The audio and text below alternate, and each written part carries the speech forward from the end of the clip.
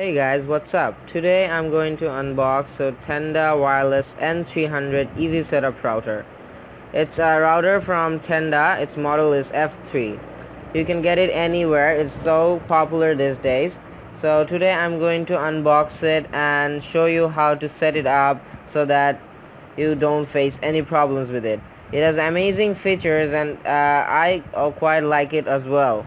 Okay, hope you will enjoy. Okay, so let's get inside it. So this is what you get inside. This is the manuals and accessories, and this is the main original router we get. Okay, let's just unbox it. Okay, as you can see, it's fresh. It has no problem. I bought it just before some days. Okay, this is the router. Okay, let's start setting it up.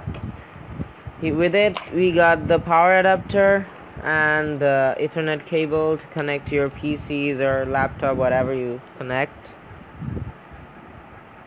Okay, so here we have all the ports. As you can see, this port is for WAN, where you connect the internet cable from your DSL modems and whatever, and these are the three ports you get for your LAN. Okay, and this is the adapter port, power port, with which you can just plug in and turn that on. This is the WPS or reset button. This helps to reset your Wi-Fi and all other things. Okay, so let's get started to setting up. Okay, so as you can see, my router has been set off. I have connected the power port and the WAN port. This is my internet cable that comes from the internet company I get, and this is the cable that connects to the PC. Okay, let's get started. Okay guys, now that I've connected my Tenda router to my laptop, as you can see, it is connected. Okay, now what you have to do is go to any browser from your PC. I am using Chrome browser from here because it is easier for me to do it from this. You can use any browser. It is supported with Mozilla, Internet Explorer and all. Okay, now what you have to do is just log into the IP address. You get a default IP for any router you buy. For Tenda you get 192.168.0.1. Okay, this is the logging address for Tenda. Okay, let's do it. Okay, as you can see, this is the Tenda logging option.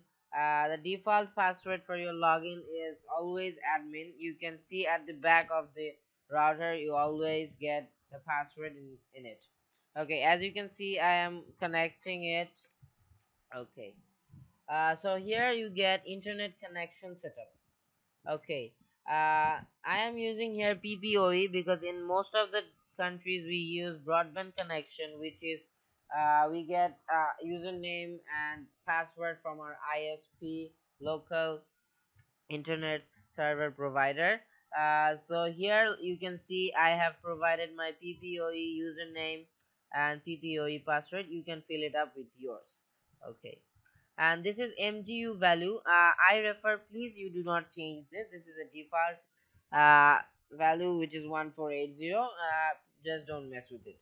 Okay, here you get wireless setup, SSD, Wi-Fi name, the Wi-Fi name you would like to see when you are connecting any Wi-Fi, so that you can identify your network. The security key which you will give so that your connection is protected by a password. Okay, then just hit the OK button and you're good to go.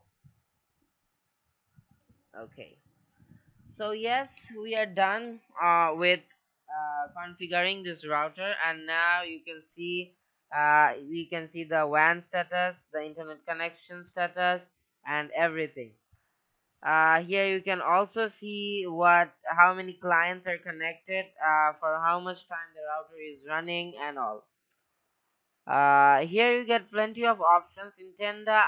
Which I like is you get the help, which is very helpful, and Everything is very quite organized. The wireless security and all. In wireless security, it's good that you keep your security to WPA2 to PSK. It is the most security you get in your router. And all these things you can read and just change whatever you want.